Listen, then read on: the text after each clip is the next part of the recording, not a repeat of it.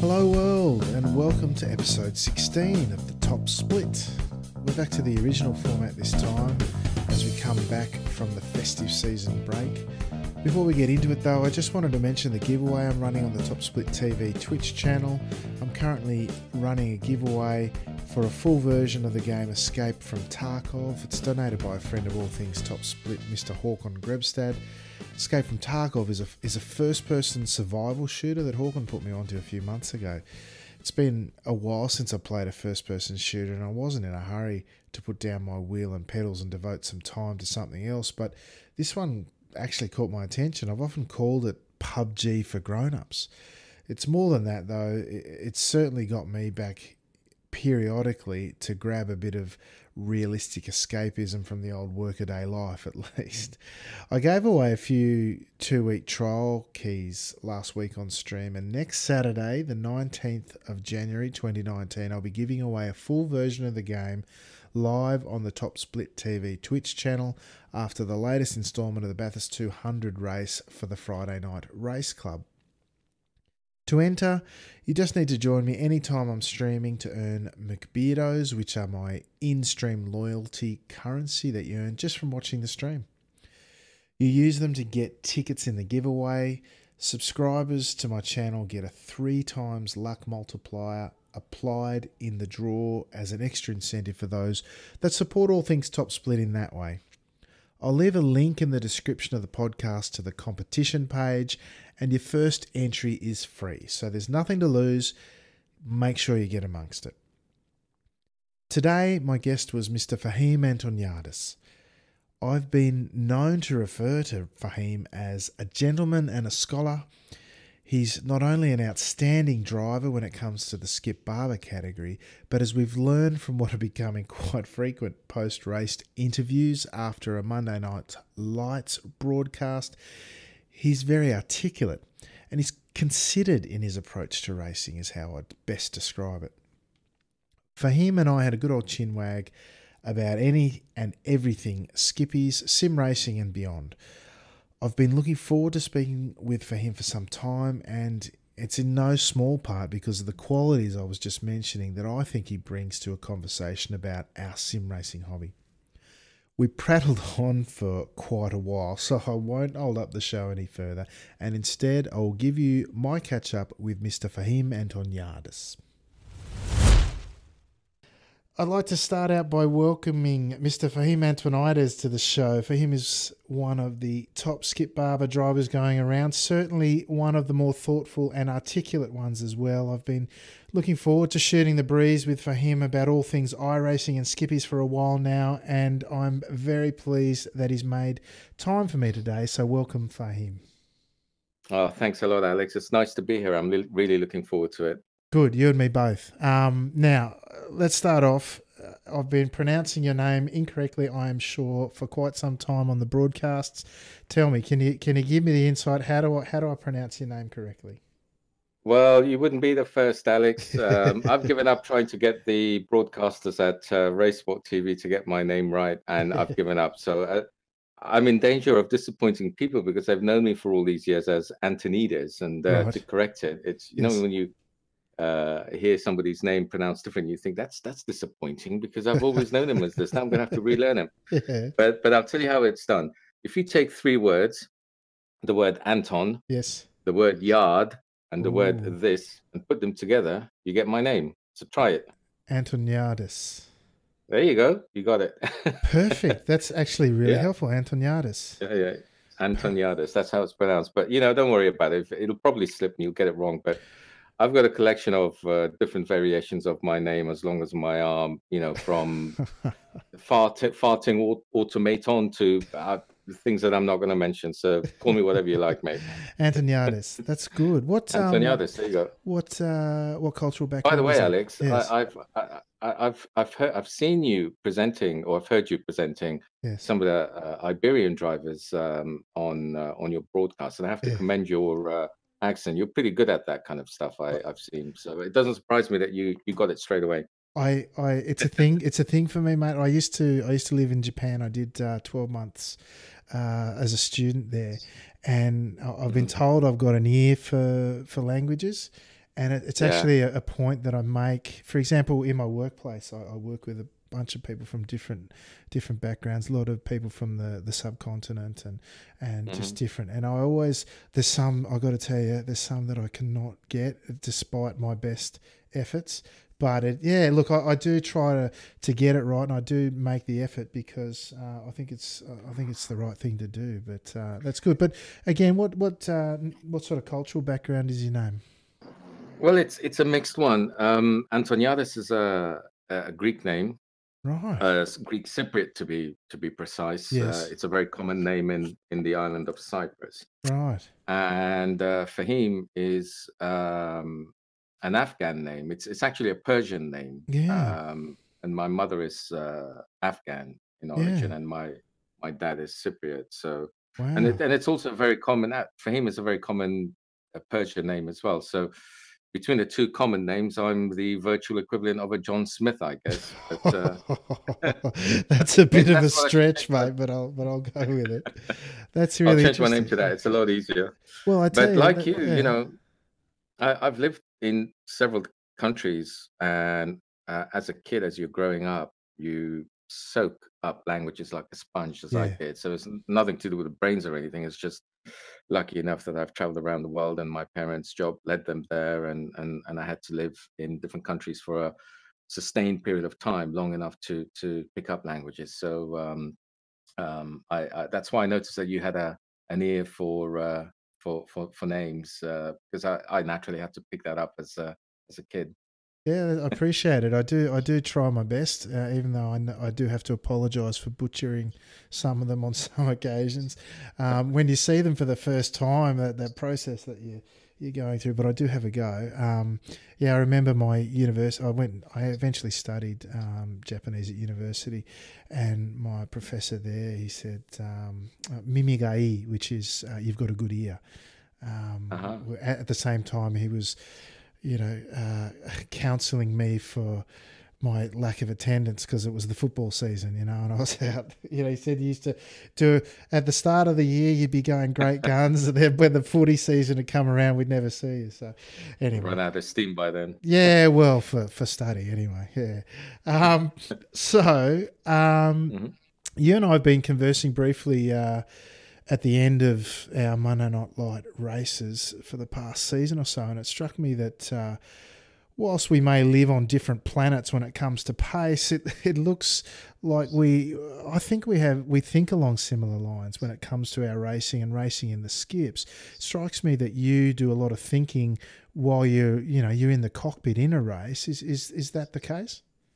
I try to. Sometimes a lot of people will say that I do no thinking whatsoever when I'm racing because, but then we all have our odd moments of momentary lapses of judgment and such. But in the main, strategically, I try and think through what is going on. And I have to say that that comes with a little bit of experience as well. More time in a cockpit allows you to almost go into autopilot. So you don't have to use extra capacity in trying to control the car.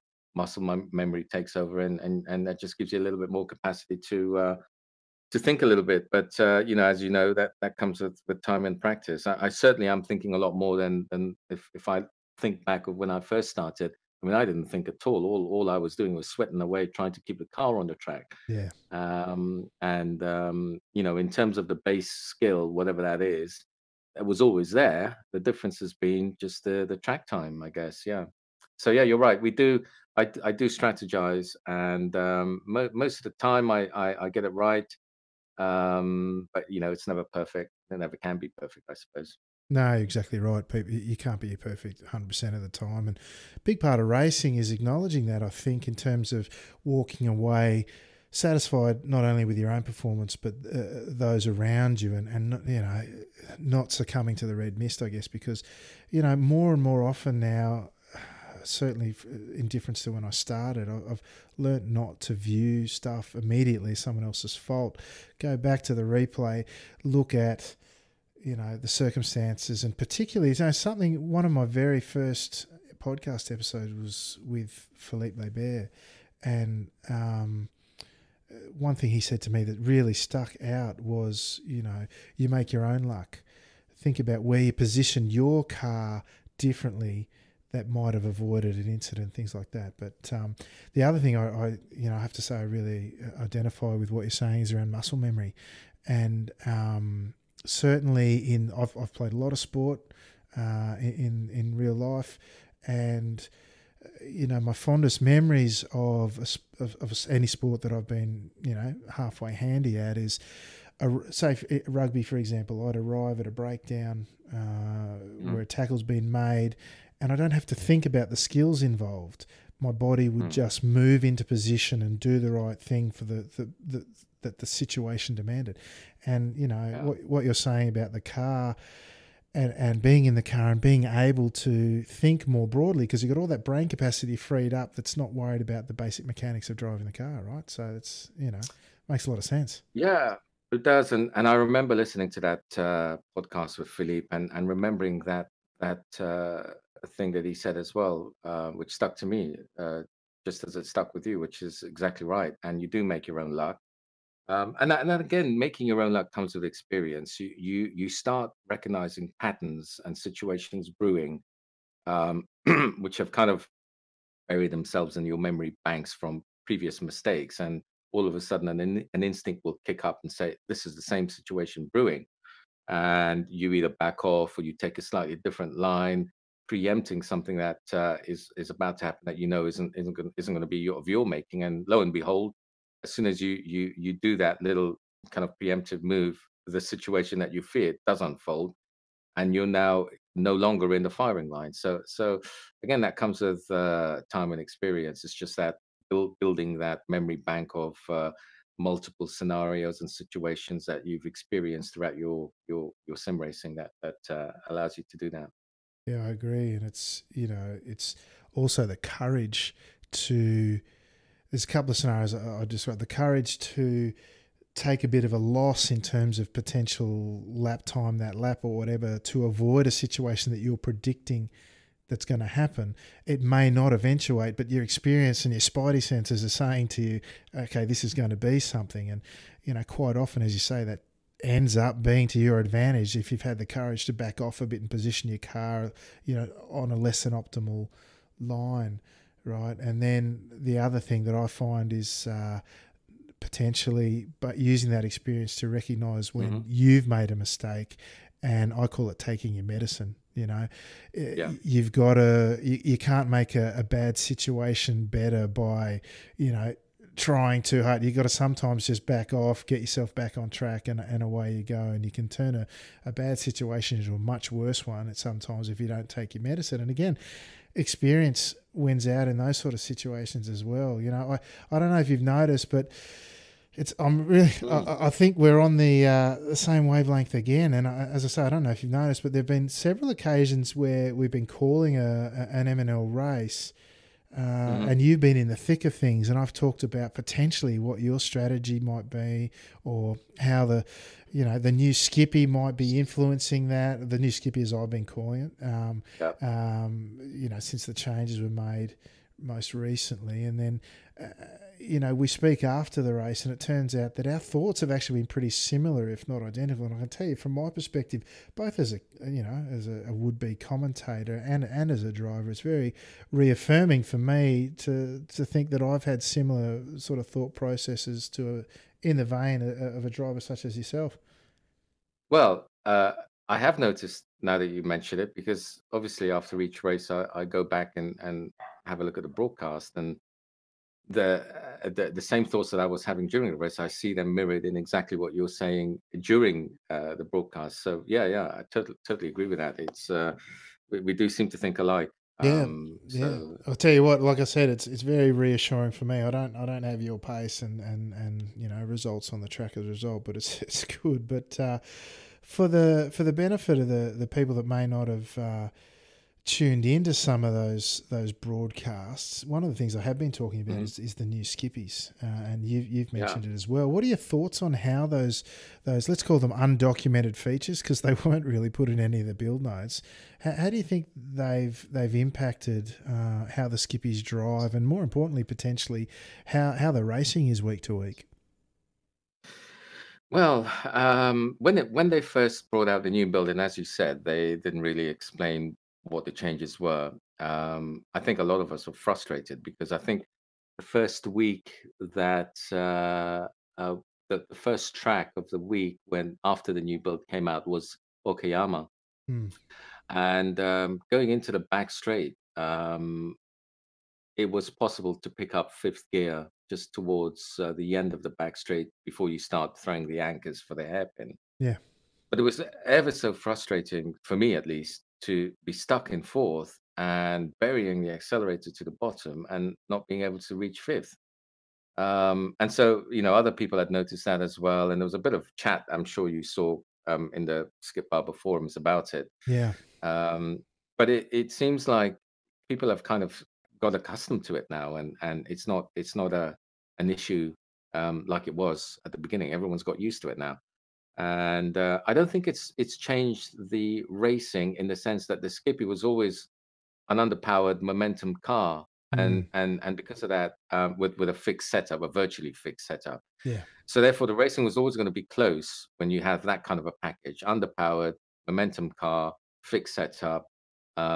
You weren't going to get too many variances in performance based on, that what kind of a setup you have, and because it's underpowered, there's only so much you can squeeze out of it. So the racing was always close, and that's continued to be the same because of those three factors. Yeah. However, what is different is that some of the drafting that we used to do, because it's a lot less sensitive to drafting, Hmm.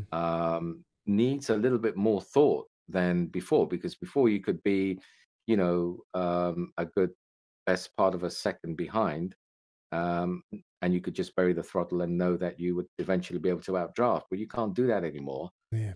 You really have to think strategically about where you're going to be positioning your car to be in the optimum place to take advantage of a draft. And I think that's actually an improvement as far as I'm concerned, because it makes it a little bit more interesting, a little bit more exciting than before. So I think, initially I didn't like it, but because of this extra strategic element to it now, I think it's an improvement on the car.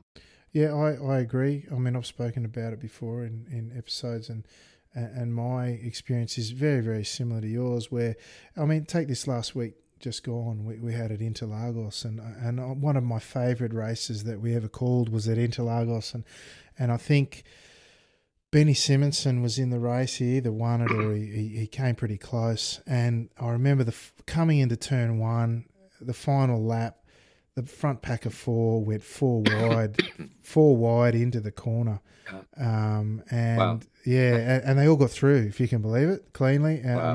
mean, the caliber of driver in there was great too. And then you think about, again, at Interlagos, that final corner, and these days, 4, maybe 5 tenths at best, you can be back and hope to get them on the line. Anything more than that, whereas previously it was more like 7 or 8 tenths. And you were actually Yeah. probably backing off a bit to get the run, so you wouldn't almost get drafted back in some respects, or at least the Yeah, side draft that's might right. kick in. That's right. So, that's one small example in terms of how a racetrack's changed, because we don't see as often. We might get 2, 3 wide into turn one fairly regularly, certainly 2 wide, but the guy 4 back in a chain doesn't get that massive drafting effect to pull him up in line with the leaders the same way as we used to. So I agree with you in terms of it's for me, it's changed the way you have to approach racing. Although it's interesting, I was watching Quirketice, Tyson Myers stream the other day, and he was doing a race Hmm. this week at Interlagos, and, Hmm. and I was surprised. I think he wasn't having a great day, just generally away from the track, but he quit maybe 5 laps in. He was midfield, and he quit Yeah. 5 laps in and said, "I'm bored. It's just a draft car, and you wait around to the last lap to go by." And I really enjoy Tyson's racing, and I've got to tell you, his driving has improved out of sight from my observations, particularly in the GT cars. Uh-huh. But for me, as a devout Skippy driver, I kind of disagree with that. I think there is the element of patience and waiting for your opportunity. But I think with the new changes, certainly you've got options now. You don't have to be the Yeah, car behind. You can be the car in front. I think of that battle between you and Enzo at Mosport earlier this season. For me, that was yeah. a great example of it. Well, another great example of how it's changed was watching Philippe race in the 2K Cup at Brazil Mm, at Interlagos. yeah, Um, because going back to how you need to be about 3 to 4 tenths maximum behind the car in front coming out of the last corner to get onto the start finish. yeah. Well, what can happen, I've noticed, is that if you are say about 4 tenths behind and you manage to catch on to the draft, by the time you're ready to pull out, you could end up in a situation where you have to pull out, but there's still enough of a straight left before the start finish line that by pulling out too far out, you hit a brick wall in the air, Yep. and so therefore it's not a guarantee that you can now just edge past the car that you're drafting, and it could be that you end up losing that momentum, and you don't go any further, and end up losing the win. And I Mm, noticed what Philippe did is that he I think he figured that out pretty early because rather than catching on to the guys, whoever it was, I think it was who was he racing? I think it was Diogo yes, Francisco. yes, yes. Instead of getting onto his draft early in the phase of that whole straight, he moved out a little bit and then jumped back in almost halfway up the straight because he wanted to make sure that he didn't hit the brick wall Mm, when crossing the start finish line. So that's the element of strategy now that you've got to. That's the level of strategy now that you've got to have. And I agree with you. It's not all I mean, where it becomes a a boring race is when you have maybe a couple of guys who are way faster than the rest of the pack yep. and are pulling away. And then at that point, yes, it's boring for the guy in second because he doesn't need to do anything but sit Correct. behind Yep. the guy who's in first position. But when you're all similarly paced, you can't afford to sit in second because you can get quickly swamped by the guys behind you.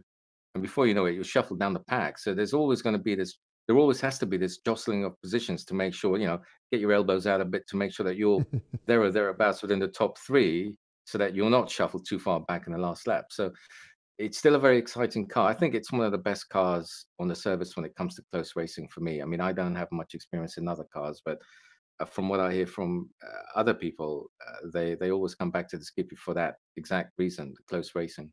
Yeah, I agree. I can I tell you, it's one of my favourite parts of both driving and calling races is seeing the decks shuffled in a pack of skippies because for me you can learn so much about it, how a driver and their skill is displayed on track, about how they set up a race in a pack of 4 or 5 cars, what lap they decide to move forward a couple of positions or one position, where they want to be on the last lap, to, the ones that like to be like Enzo, who like to be in front and defend the Mm. lead, and the others who, Dennis, I think, did it to you the other night, where he did it to me during the week as well. He did one of his famous, no qualify, come from the back wins. It was him and Greg Seitz did it, and I was there on pole, simply by virtue of the fact that those two chose not to qualify. And Dennis has such amazing skill in moving through Yeah. a pack of slower drivers, which is most of us, of course.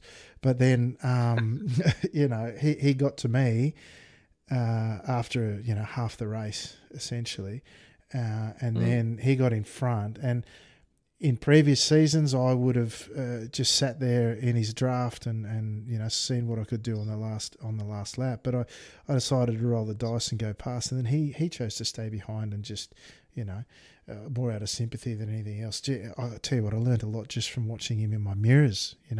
He was Yeah. he was braking so much later. He was the car control of the man's Mm. insane, to be honest. But anyway, that's another Yeah. story. No, there's so many top flight drivers in the Skippy community.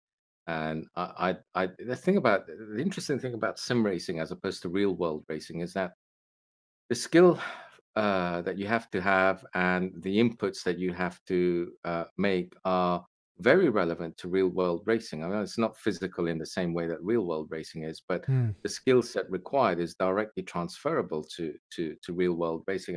And of course, we've seen a few people who've made that transition from the sim world into the real world, and vice versa. Some of the sim real world guys are actively racing here as well. Yeah. Um, but the thing about it is that it, it it is a very direct connection to the real world, and the racecraft that you develop in the sim world. A lot of people argue that sim racers they've got better racecraft than real world racers for the very simple fact that as a sim racer, I can clock up 1,000 races Mm. in a year if I wanted to. Yep. Whereas, somebody like Rubens Barrichello, who's got the world record for the most Grand Prix, I don't know how many he's done, 230 odd Grand Prix. It's Mm. taken him 25 years or 20 years to clock that many races. Where now you and I can clock, 200 races in a month if we wanted to. And Yeah. that's a hell of a lot of track time. And so I mean, I don't have any real world racing experience myself. Mm. But I'm just going off what people who have got real world racing experience are saying about the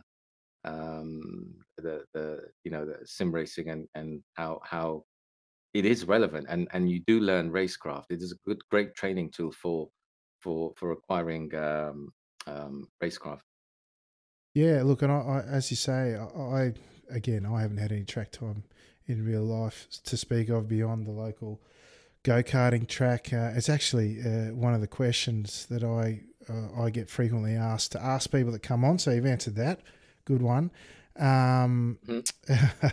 But can I tell you, Mm. I suspected you hadn't either, only because of I watch these things obviously doing the broadcasts and other things, and I'd describe the mannerisms of the way you handle a car as different to some drivers that I've raced against or watched who, on further investigation, turn out to have real track experience or race experience. Really? Yeah, you haven't found that you can get an indication on whether or not someone has real life experience by racing with them and watching how they handle a car. Do you know? I don't think I have. Um, well, I know people like Philippe used to race, Yes, and I've seen a lot of his laps. yes, And what strikes me about the way he does it is that it's so effortless and smooth and yeah, controlled.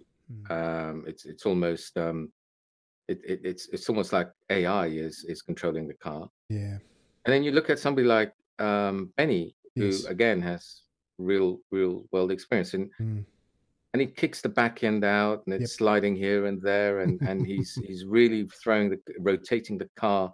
yes. It's almost like he's forcing it to rotate. I mean, I think he's got his brake balance down to 47 or something. Oh, he does it, Um, does he? That's crazy.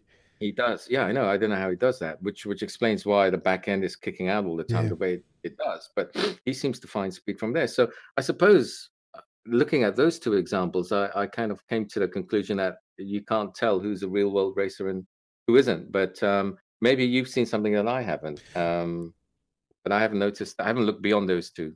Yeah, it's funny, I mean, some of us joke. I don't know if you've seen the jokes floating around sometimes about karting champions and the like, but for me, and it's just a theory that I have. I feel like I can often get a sense of whether or not someone has had real track experience by the way they position and handle their car, particularly in terms of cornering. Now, you described Benny Simonson, and Hmm. I haven't observed him terribly much as such, but what I have seen has been, my opinions have been kind of similar to yours. But irrespective of the pace that these guys have, like I said, often it's how they turn into a corner or Yeah. where they put their car in attack or defence. And it's Hmm. certainly not true of all drivers. I think someone like Philippe, as you suggest, or even Dennis Johansson, DJ, Hmm. who I know Dennis has got pretty extensive track experience as well, or even Benny Simpson, as you mentioned, as another that I've seen who Philippe and Dennis, for example, they don't have some of the characteristics that I'm referring to, where Hmm. there's a heavy rotation on corner entry, a real attack into the corner. They turn in much later than I would normally Hmm. myself, Hmm. and I've Yeah, often wondered if, people, someone like Philippe or Dennis, and I always marvel at his car control, if they've had to modify their styles to suit the sim rather than just yeah. stick with what works for them in real life. I mean, it's an interesting thing to think about. Yeah, I think that there's got to be some differences between sim racing and real world racing, and Yeah, one of the biggest. I mean, I say I have no track experience. I had one track day many years ago. A yeah, friend of a friend who was quite wealthy, is still quite wealthy, spent a lot of money. He was a petrol head, so you can imagine where some of his money went, and he had yeah.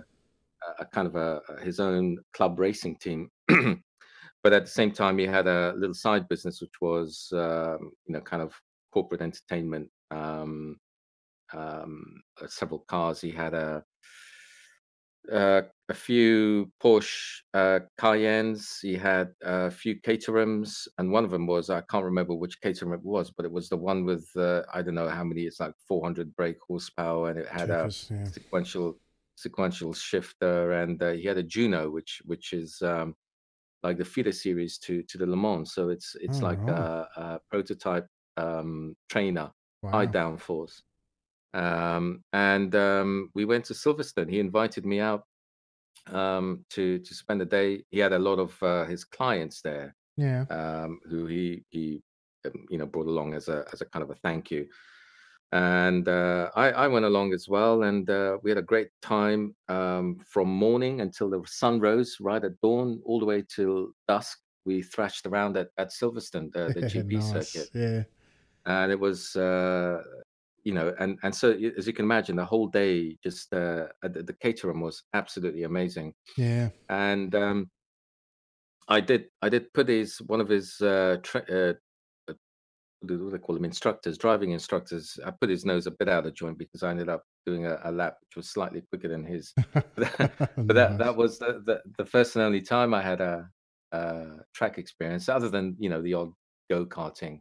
Yeah. But from what I hear, going back to this guy, he does a lot of real world racing, and you'd be surprised to hear that the brakes, the stiffness on how stiff we like to have our brakes isn't always the case with real world racing, and all the force feedback whores who want to have really really strong force feedback. Again, it's not how it necessarily is in real world racing. It could be, and so therefore the inputs can be slightly different. Mm.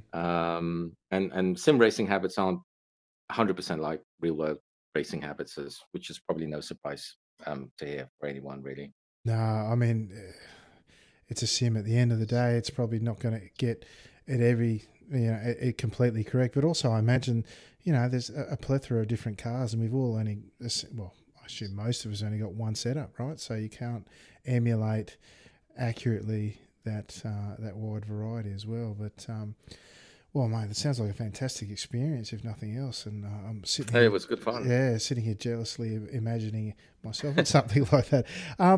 I put out the call to in a few different mediums about questions that people might like to ask you, and one of the ones that came up was how did you find your pace? I get a sense of what you were saying before around seat time, but was it a result of time on the track, or did you always just seem to have it?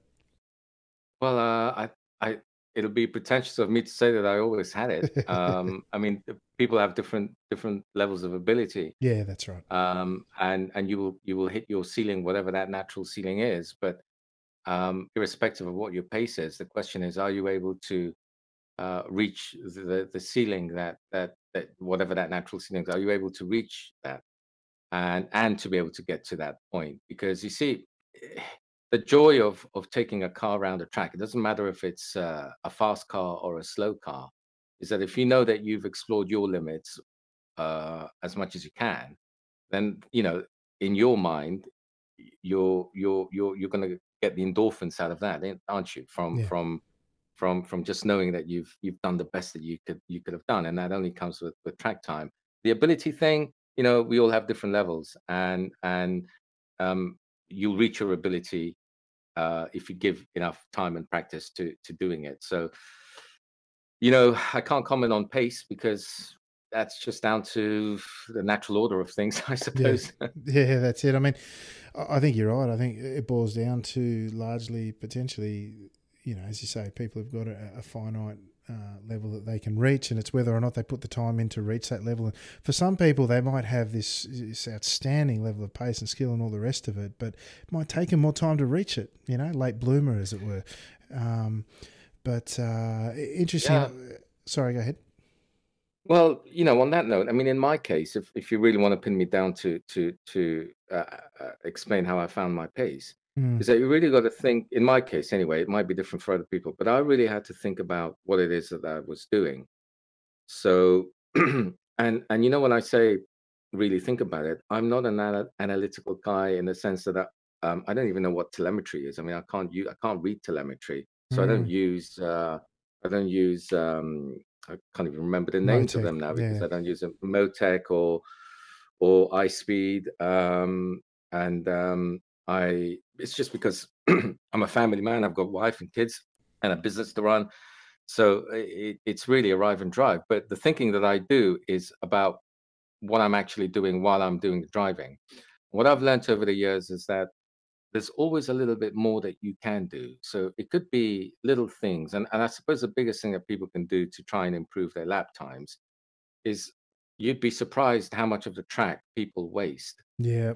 They think that they're on the optimum racing line, but when they actually watch a replay of themselves doing it, you'll see that there might be, even half a meter to the left or to the right can make a big difference on your entry and exit speeds.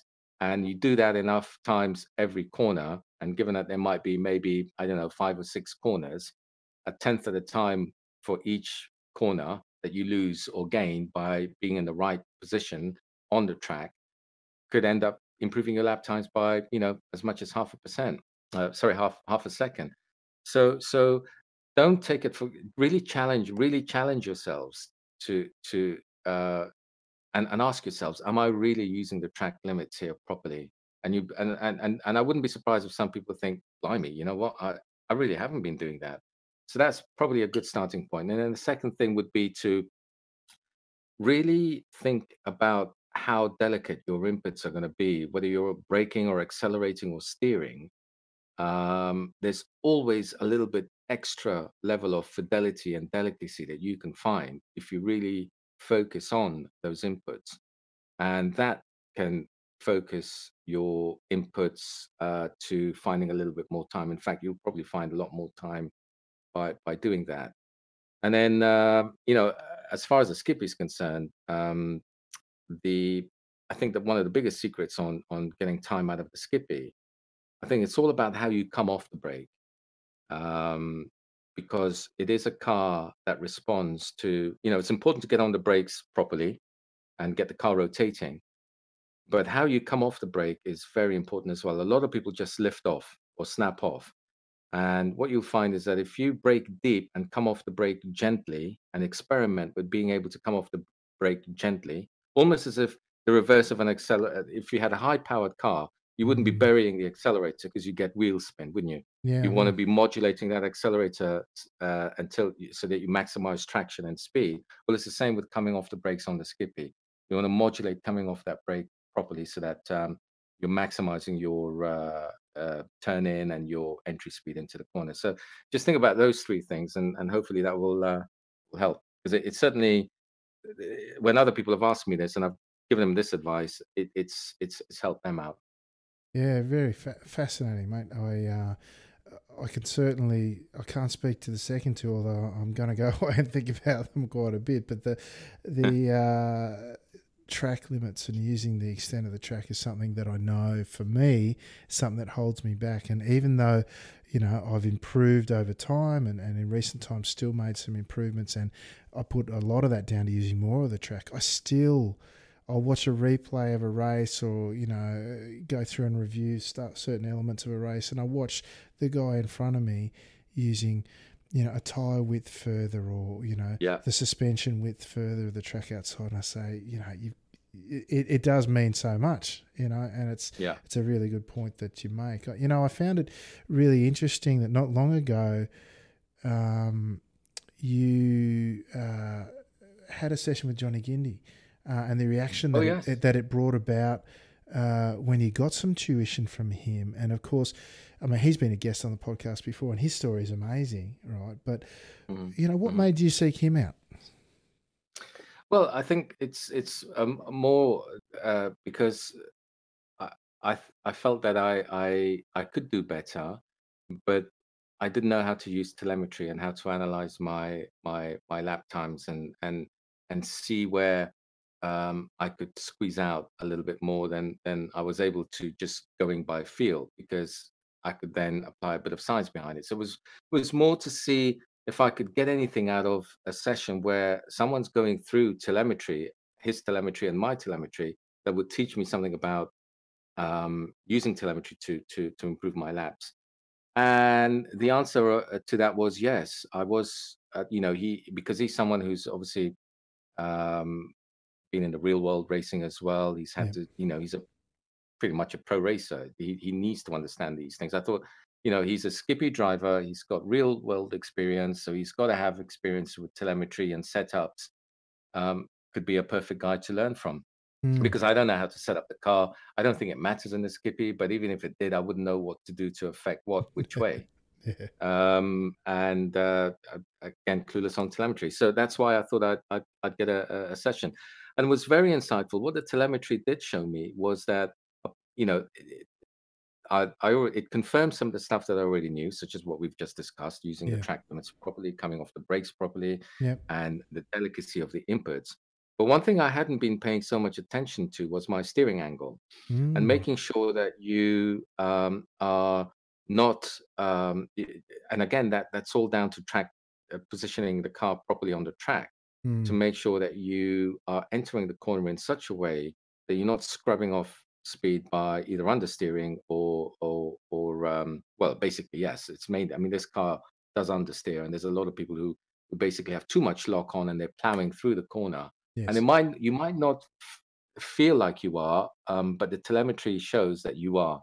Yeah. And where, in places like, talking of Okayama again, coming onto the back straight, before you get onto the back straight, there's that kind of uphill right-hander, Mm-hmm. which is quite a long uphill right-hander. I can't remember the name of the corner, but or the number of the corner, but you know which one I mean. Yeah, I do. And a lot of people end up plowing through that corner, which obviously kills their speed coming onto the main straight. So that's what the telemetry showed, and I'm a lot more conscious about my steering angle, and I watch my front wheels a lot more when I'm going into a corner, to make sure that they look as if they're pointing in the right direction. Yeah. And I think that helped me a little bit. But having said that, after that session, I went back to the telemetry. I looked at it again. I thought, bloody hell, I need to revisit this. I can't be arsed. So I'm still driving blind. I still haven't learned how to use telemetry. Yeah, can I tell you, I thought the reactions to you, working with him and posting up on the forums about it were quite interesting. They were mixed in some cases for some reason. Personally, I thought it showed an open mind and a healthy ego. Someone always looking to improve. Is someone who doesn't think or assume that they're the best, either in amongst a cohort or the best that they can be. And then to come out and talk about it and sing the praises of the experience, I thought was pretty classy too. What did you make of some of the reactions? I didn't see much of the reactions. Again, I don't have too much time to go through it all, Yeah, but yeah. yeah, you tell me, what kind of reactions were there? Oh, look, Like, for example. I walked away from it feeling that people Mm, were, surprised. And, I've got to tell you, on the positive side of things, some things that mm, I can remember specifically was people, surprised and intimidated is not the right word, but, they're going, holy crap, he was fast enough already. What am I going to do now? He's half a second faster, sort of thing. But whatever yeah. the Mm, reactions were, and again, I struggle to remember the specifics, other than the fact that I walked away from it being surprised that there was a bit of a mixed sentiments about it. well, I think, first of all, I think the day you think that you've stopped learning something new is a sad day, Yep. because I think Yep. there's always room to improve. Because even if you are on top flight pace as somebody else, and there's nothing between you, there isn't a heads width between you, the fact remains that whoever that other person is will do it in a slightly different way to you. And that's Mm. why we all have different driving styles. Yep. So the end result might be the same, but the styles are different. And to think that you can't learn off somebody else's style, I think, would be to shut your mind off to new possibilities. Yeah. And so that's one of the other reasons why I thought I'd do that. But the main reason was to learn the telemetry.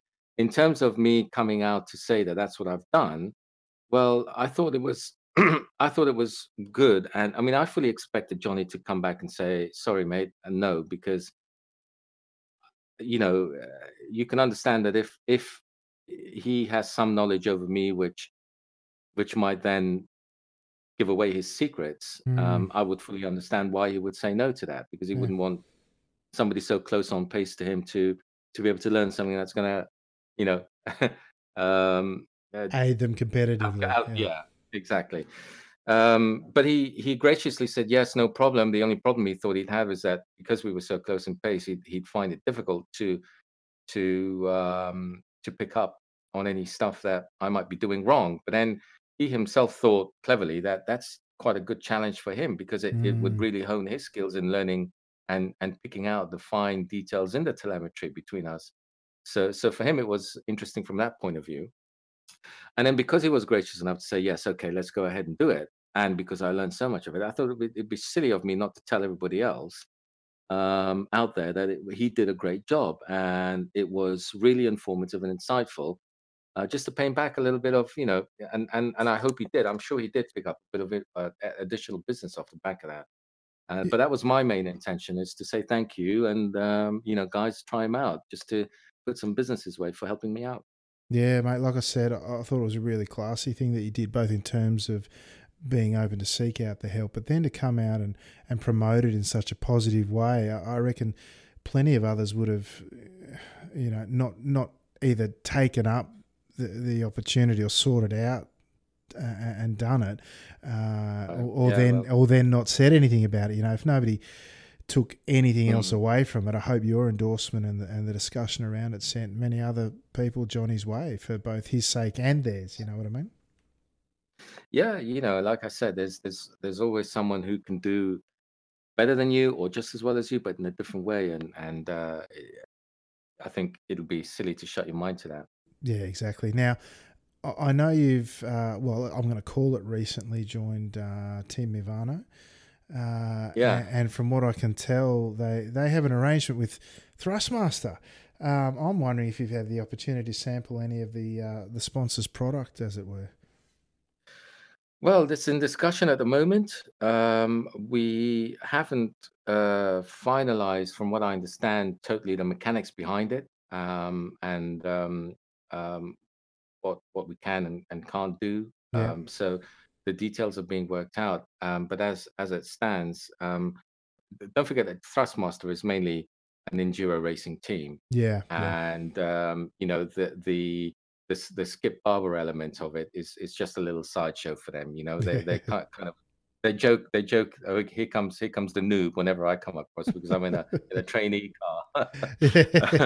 so so I think the any sampling of the equipment that will come out will go to the GT guys Yeah, yeah, and the enduro guys first.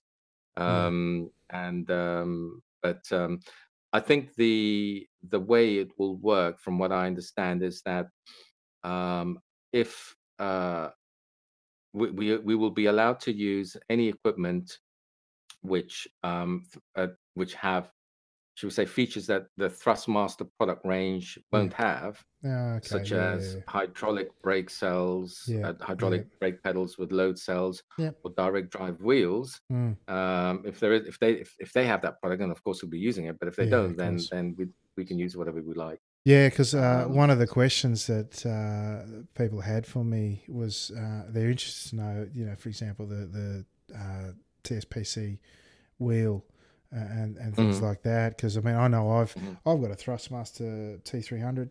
Mm-hmm. At some stage, it'll eventually warrant Mm-hmm. replacing or an upgrade, and that's certainly at the top end of their gear and something I'm interested in as well. So, be interested to know Yeah, going forward, mate. If you get any samples of the sponsor's product, some of the feedback would be interesting. But certainly, the question sure. I get asked my guests most is what sort of gear do they run? So, what's your sim racing setup like? Right. So at the moment, I've got Hussenfeld Pro pedals. Yep. Right. I just run because I only run the skip. I just run the brake and the accelerator pedal on that. Yep. And I have to say that I mean, they're just unbelievable Mm, set of pedals. I'd thoroughly recommend them to anybody. It's I mean, they're a work of art to begin with. The way they're designed, they look yeah. beautiful, but they're so robust. They're so well engineered that you can. There's no way you can put any forces through them which will break them in any way. Mm, And the brake pedal has a very solid and progressive feel to it. Having said that, I invested in a little before I got these pedals. I invested in a little mod on my old G27 pedal set, yep. and it was a hydraulic load cell mod on the brake pedal, which I got from TSS, which is Totally Spanish Simulators, and I don't know if they're still running or doing that mod or not. But Yeah. this is a few years back, about 4 years ago, I think, Mm, and that was just as good a mod on my G27 pedal as the current Hussenfeld brake pedal. right. So there's a lot of good products out there, and if you haven't really looked into beefing up your brake pedals, then do, because that's the most important pedal in sim racing and any racing really. So that's the pedals I've got. Then I've got a open source wheel kit from Sim Racing Bay. Yeah. It's Okay. the old uh, what is it? The Argon based kit. Yeah. I bought it secondhand off a guy in Stevenage, where Lewis Hamilton comes from. It's not far, just Yeah. about 40 minutes away from where I live. Yeah. He sold it to me. When was that? About 2 years ago. Yeah. And it's got the which Mige is it? The smaller of the Mige. I don't know how you pronounce it. The Mige. I'm sure it's Yep. Mige Yep. motors, and that's coupled to a GT1 SRC wheel, which I got from again from Sim Racing Coach, the Spanish guys who I bought the brake mod for my G27 from. Yeah. Okay. And that's coupled to a kind of a little steering wheel, 32 centimeter rim, I think it is. Just the right size for the Skippy. Yeah. Nice. And it's really, it's decent kit, and I'm really enjoying it. Although I'm having some issues with blinking, as no doubt you've noticed, and we believe that that's got something to do with the electromagnetic interference that the motor is kicking out during the high force feedback sections of the track, because I always blink in the same parts of the track, and I believe that's to do with force feedback spiking and the EMI kicking out. So some of the UK and I racing community, people like Simon Edwards and a whole bunch of others, have really been helpful in investing time and effort. Simon jumped on my PC through TeamViewer and spent about 2-3 hours tweaking the PC and Wow. eliminating different things that it could have been. And I think we've nailed it down to it being an EMI issue. So we're going to try and find a way to isolate that, and hopefully that will work. So anyone who's got an open source wheel, I'm sure the modern ones are pretty good, but be mindful of the EMI outputs that it can generate. Oh, fascinating to see how that Mm. one plays out, mate. I hope it works out well for you in that regard. And I was saying before we came on that I'm great that the community's coming around to help, because I think iRacing's a pretty tight community when it comes to things like that, and I've certainly seen that happen a lot as well. Jumping back to your new team Yeah. for a sec, on a Monday night we get to see you and Enzo up the point end and frequently putting on a good show for us. But, both of you at different times have mentioned the success of some of your teammates that have enjoyed in other categories. Can you tell me a bit more about Team Movano? You know what? I came into the team very late. I came into it, when was it? At the beginning of the year, wasn't it? Yeah, At the beginning of last year. Now it's in the new year, aren't we? yeah, And the way it started for me was Enzo. It's an Italian team, yes. right? So they're based in well, I mean, we've got a lot of international drivers and a lot of British drivers now, to the concern of some of the Italian founders of the team. They Yeah. want to try and rebalance it a little bit. But we've got drivers from France, from Germany, from Denmark, from the USA, UK, Italy. I think there's somebody from Brazil as well. But the team has been ranked as by what is it? The Sim Racing Observer, Jake Sperry's publication on sim racing, Yep. as the seventh best sim racing team in the world. All right.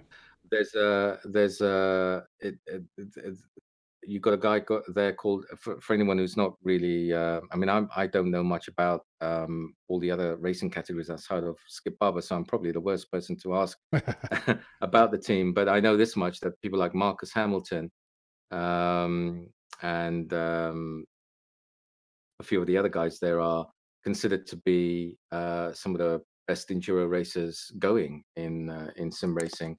And if you look up the Thrustmaster Movano website, you'll Yep. see results of the latest races, and it's nothing but wins, wins, wins, or podiums.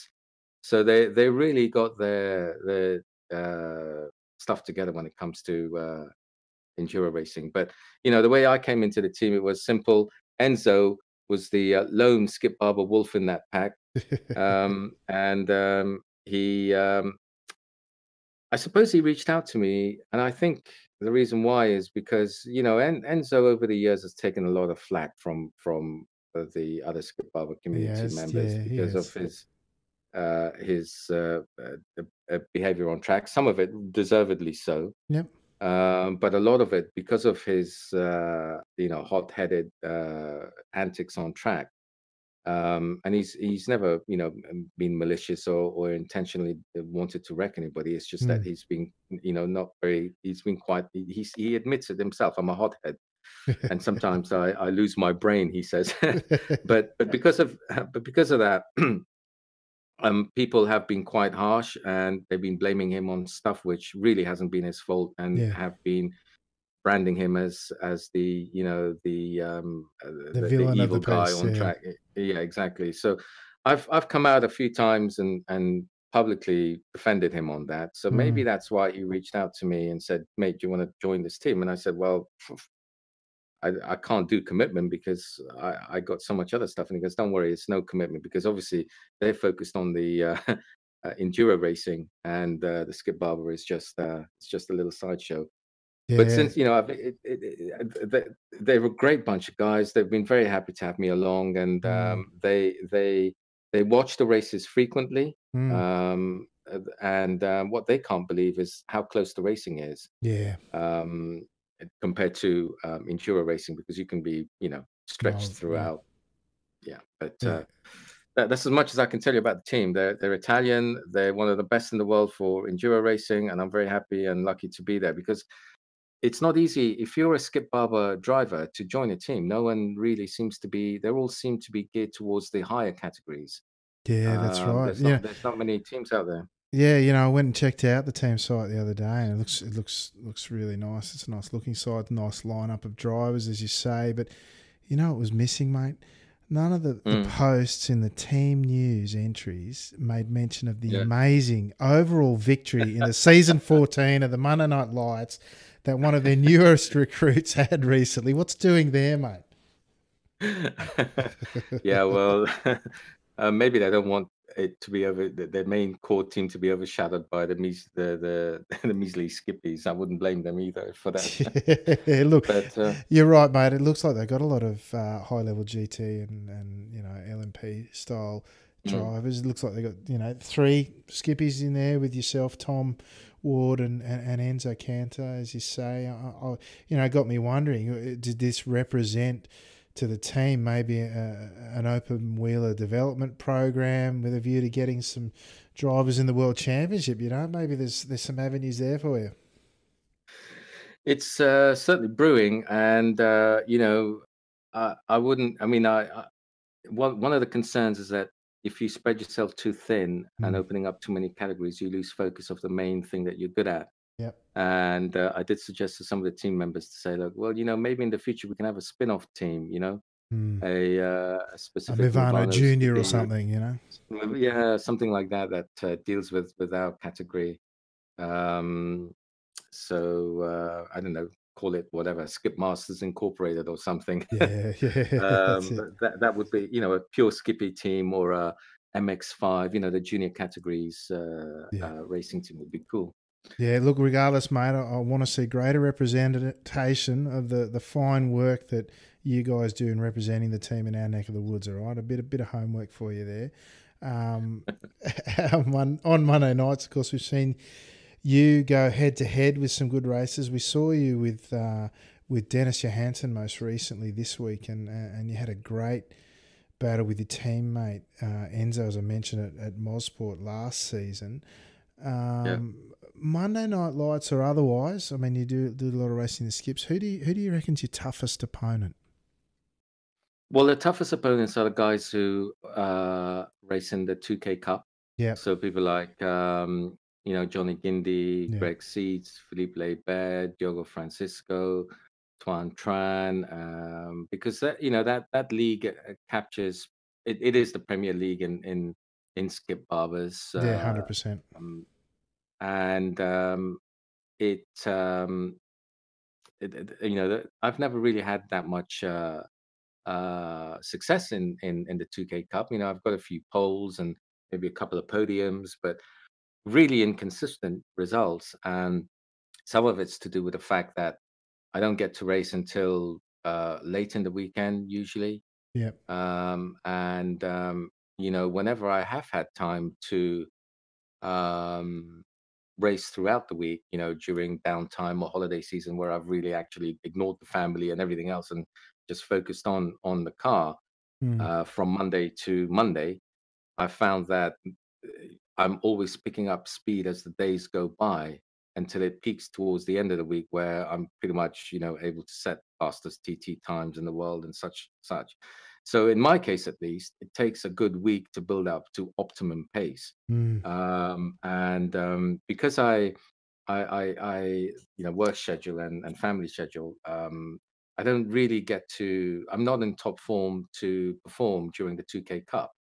Whereas, that race there is almost like a training race, a warm-up race for me to perform better on Mondays, which was obviously when I'm racing with you guys. Yep. And the UK and I Monday night skippies races. So they are the toughest competition in that sense.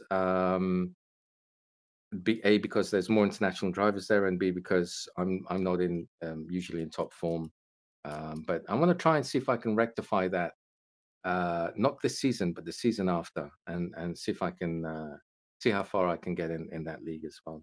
Yeah, look, you mentioned poles and podiums and what have you. I'd suggest that along with your potential, disparity in time available to practice, that the caliber of the driver in there might have something to do with, consistency in the results there as well. It's tough to get a good result there, let alone one consistently. I know Luke Whitten is one of our top skippy drivers. I know he's been away from the scene a little bit lately, and he switched to VR and some new baby, and all these things have contributed to him not being as strong lately as he has been, although it's great to see him back on track again. He's won one of the races, and for us that was massive, but it's only one. Right, but I still refer to that as an amazing achievement in of itself. It is, yeah. So I mean, obviously you come and race with us in the Australia New Zealand soft race on a Monday night, and are able to because of a change of routine for you in recent times. You mentioned, but otherwise Yeah. we wouldn't have the pleasure of your company, for which I can tell you we're very appreciative of. But can you tell me? You mentioned briefly a couple of times. Can you tell me a little bit about the UK and I club scene? I mean, time zones mean that obviously it makes it Yeah. hard for folks like me in another hemisphere to get much visibility of it. But you guys look to have the opportunity to race in equally and higher strength of fields than we can muster, even with something like the Monday Night Lights. But you also have the Monday Night Skippies League, races that seem to draw massive fields. I mean, I saw the one from Interlagos this week, 60 cars That's on the right. grid, you know. I mean, you and you mentioned, was it Simon Edwards, I think it was? You Yeah. mentioned you guys had a great race, and I mean, you nearly took the chocolates there, mate. But what do you think is the big attraction that draws such massive interest from the club? Well, I mean, the club's been around before my involvement. It was around for a few, maybe about 3 years, 2 or 3 years before my involvement. So, and the guy who's been running it since I've been involved is Alan Patterson. He didn't set the league up. He's just picked up the mantle from others, and he's done a fantastic job.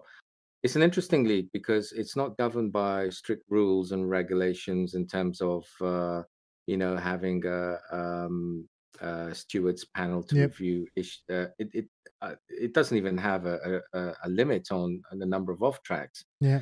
And Alan's kind of input has been key in cultivating a culture of gentlemanly type behavior. Yeah. Everyone expects to behave properly, and everybody does. Mm. So, where mistakes happen, everyone knows that it's not intentional. And whilst it swings and roundabouts.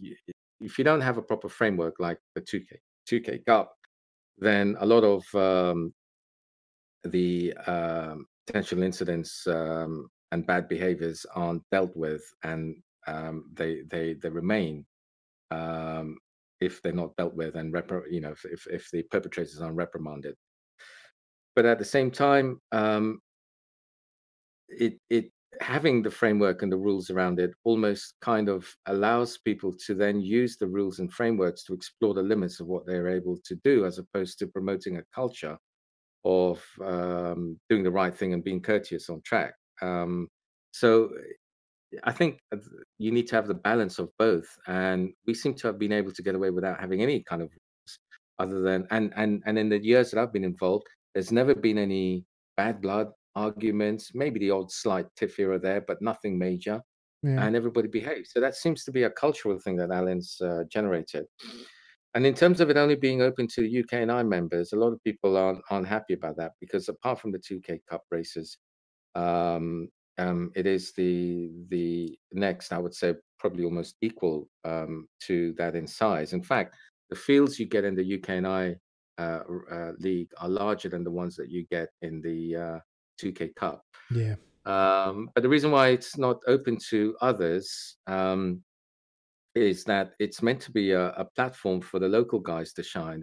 There are other international leagues open to people to join, Yep. but it's supposed to give a opportunity for the local boys to, get themselves seen a little bit on the broadcasts and such. So, if you open up the league to the international community, then it will become the 2K Cup, and a lot of the local boys wouldn't have the chance to shine as much. But Mm. having said that, it, it is, and I suppose that's why it attracts so many people from within the UK and I club, because it is a chance for them to get some coverage and enjoy seeing themselves racing on a broadcast. So that's why I suppose it's that popular. But having said that, I genuinely think that pound for pound, the UK nightclubs seem to have their fair share of really good Skip Barber drivers, and it's just that that's how like the I suppose the Finns, they have their little clique of uh, sim racing communities Mm. who are racing in specific cars.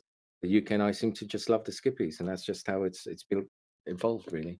Yeah, I mean, it has a really strong club vibe to it. You know, like you have Mm-hmm. your real clubs in real life.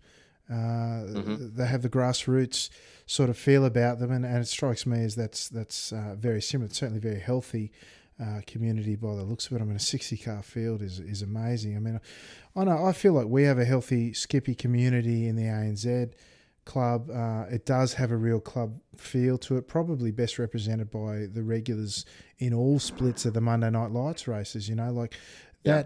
that for us, it's whilst it's kind of fashioned in a different way. We obviously have a much smaller user base, I think, and you know, but that's our form of Monday night skippies. Obviously, it's at the same time. I mean, but Yeah. you know, But that's what you kind of what have it is represents to me. You know.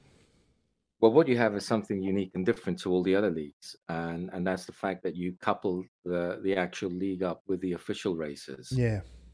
So not only do you get a chance for people to, join a kind of a league broadcast race, but also it counts towards your safety rating and IR rating.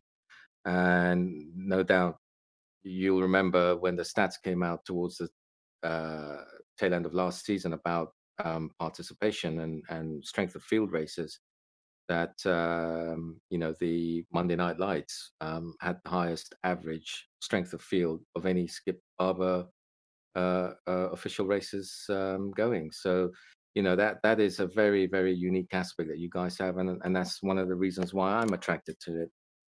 Yeah, mate. Look, that was a real feather in our cap, I have to admit, and it was great when you highlighted that, or brought it to our attention. And you know, I've Mm, always said for the longest time, you know, it's a platform, particularly for the local guys, but the international drivers like yourself as well, to have a crack at the official season as much as anything. And if I recall mm, correctly, Enzo won three official seasons on the back largely of the Monday Night Light series. So it's a genuine platform as well. You know, yeah. look, I don't follow. I know there's an inter-club forum and inter-club races from time to time. There was even, I think there was a World Championship or a World Cup at one point, but I don't really follow much of that. But I do recall the fantastic events, and if I recall correctly, you were at the centre of where we raced skips against different regions, and obviously the one I Yeah. remember most fondly was, of course, was the UK and I versus ANZ, where and I called that race on RRTV with Bernie Wieners and Yeah. Rachel. Is it Rachel Whiteford? Yes. And in a joint RRTV race spot broadcast that was pretty representative, I thought, of the coming together of the two great clubs. And, you know, it was a really enjoyable event. Any thoughts of reviving the concept? Yeah, I mean, I was I was sitting at my desk at work one day with idling away, waiting on stuff to happen. Nothing was happening, and I started looking at the um, iRacing website, and then it just struck to me because the football was on as Yeah, well on the telly, and the football was on. I thought, why can't we do racing like football, where you've got 10 guys on the field, each with their own kits, their own livery. yeah, And how could do something like that, a team sport, but on track? And that's where the idea came from. yeah, And then that kind of evolved into, well, you can get point to qualify. How do you qualify for it? So you've got to post the fastest TT times. Each club has got to try and post their fastest TT times. The top 10 guys make the cut.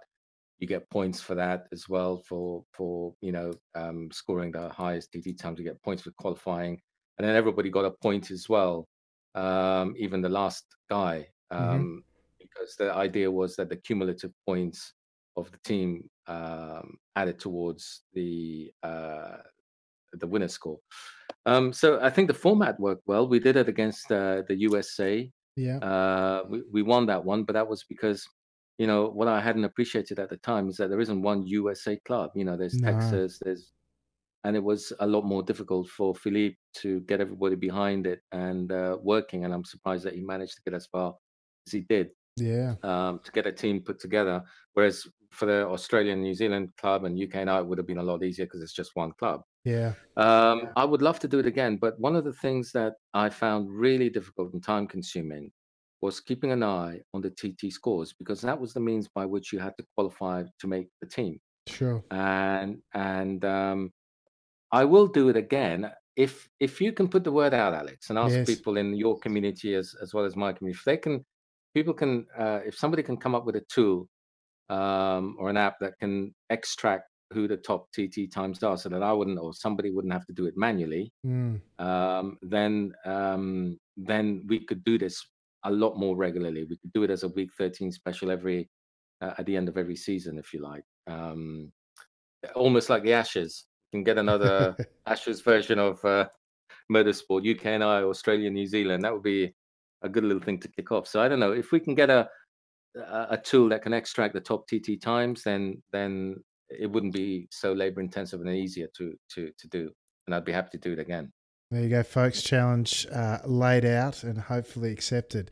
We'd like to see more of that because it was a great format. But Fahim, don't talk to me about the cricket, mate. I don't know if you've been following it, but it's not going so good for us at the moment.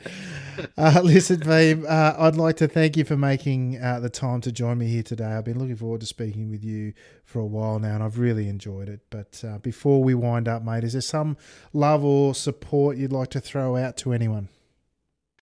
Yeah, just yeah, it's almost like a post-race interview now, isn't it? That's it. The usual people, the people who I know and love. I hope everything goes well for everyone this year, for the start of the new year, and let's see if we can keep the Monday Night Lights thing going strong and growing, because I really enjoy taking part in these races, and the broadcasting that you guys do are fantastic. In fact, I'd go as far as say that the insights that you give during the races, Alex, in terms of the strategies playing out and what's going on in the driver's head, are more spot on than any other commentary that I've seen for the Skip Barber. So I keep up that good work, and long may it continue. Listen, thank you very much, Fahim. I really do appreciate that. Listen, on the side note, I don't know if you caught this week's broadcast, but the Enzo is quite popular amongst our community for his post race interviews. But this week, just Took the biscuit. Folks, go to the Top Split YouTube channel. Check out round 4, season 15 of the Monday Night Lights. Just skip to the end. Just listen to the post race interviews. Enzo. Love him. All right. Well, Thank I you. sent a message to him to say, well, Enzo, I've got no problems with rolling backwards. So Yeah, make what you will out of that. Listen, thank you once again for joining me. I must say, Cheers. for your continued support of the Monday Night Lights series. Nice to talk to you, Alex. Yeah, mate. We're better for it. And look, I'm really appreciative of you joining us for that race. And once again, a huge thank you to the thinking man Skippy driver, Mr. Fahim Antoniades. Oh, I've got it wrong now, Fahim. I told you get it wrong at the end, didn't I? I forgot. But thank you once again for joining me, mate. I really do appreciate it. Take care. Bye-bye. Well, folks, that was my chat with Fahim Antoniades.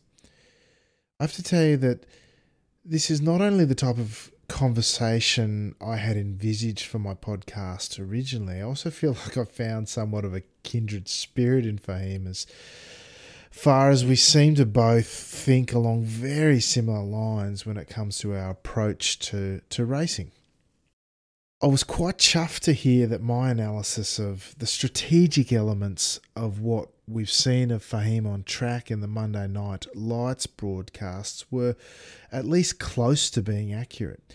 Because as someone who's trying to enhance the enjoyment of our hobby with something like the M&L broadcasts, to know that my live analysis as an amateur commentator were in line with anyone's actual thoughts, let alone someone at the tip of the spear, as it were, was quite validating of what we're doing in those broadcasts. Beyond that, at least knowing that my strategic mindset, if not my actual skill and speed, was somewhat aligned with the likes of Fahim, was also quite a chest-puffing concept to walk away with from our conversation. Certainly my opinions of Fahim going into our chat were confirmed in relation to him being a very thoughtful and articulate, and he's obviously a guy who puts a lot of thought into, no doubt, all facets of his iRacing and beyond. So once again, I'll extend my thanks to Fahim for joining me for this episode of the podcast and his ongoing support of skippy racing in our part of the world. For now, though, folks, I'll remind you that there'll be a link in the podcast description to the Escape from Tarkov giveaway that you'll find running on the Top Split TV Twitch channel, where I stream all my attempted racing exploits. Remember that you can always find us on a Monday night on the Top Split YouTube channel with the Monday Night Lights broadcasts that Fahim and I have spoken quite extensively about this time.